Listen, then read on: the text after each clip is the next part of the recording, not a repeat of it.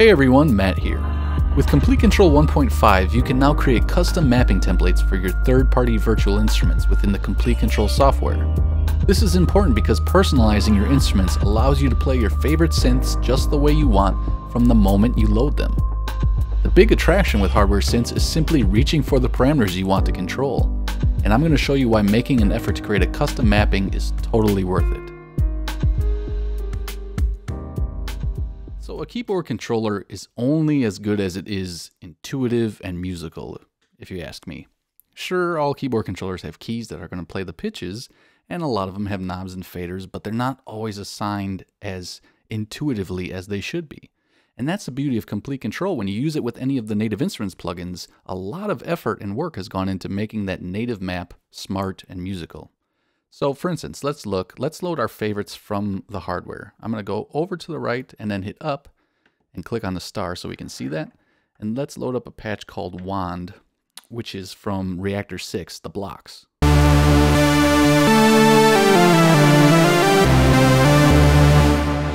This huge, big, gorgeous sound, and look what's happening here. There are literally hundreds of MIDI CCs and automation IDs and parameters to worry about.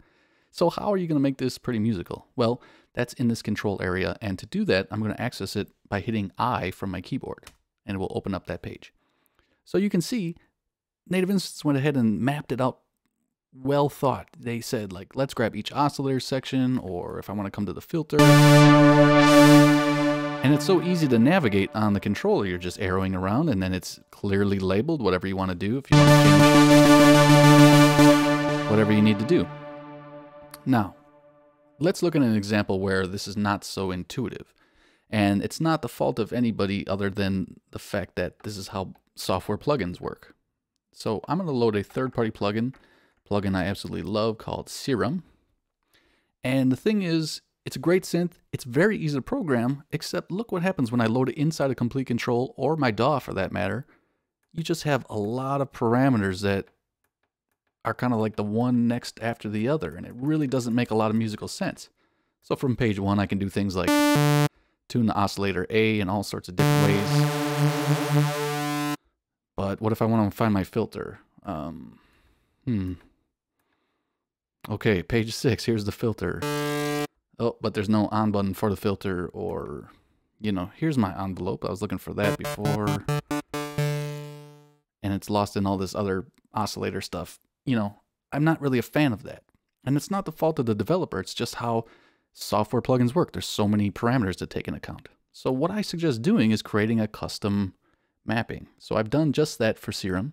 I've made an initial patch, and I've mapped it out with about 7 pages that make more sense to me and how I want to use the synthesizer. And it didn't take long at all. It's very easy to do.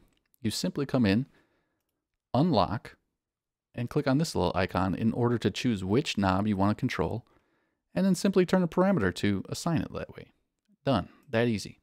What I also love is that you can even keep spaces in between, so it even keeps it more clear. So for instance, my main page, I can adjust my filter, I can adjust my envelope.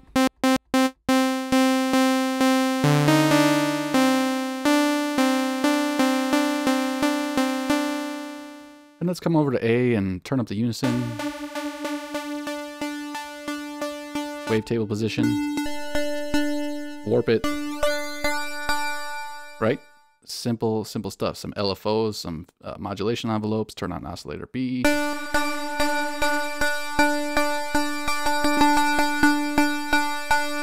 on my delay, turn on my reverb. So all those controls are right there. And then the beauty of having a third-party plugin custom mapped inside of Complete Control is that you can take advantage of the other things like the arpeggiator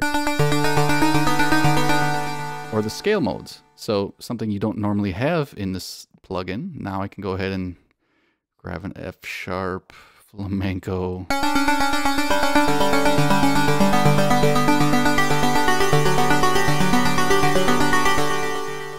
Or even run it through chords. You know, you can run the arpeggiator through a chord mode.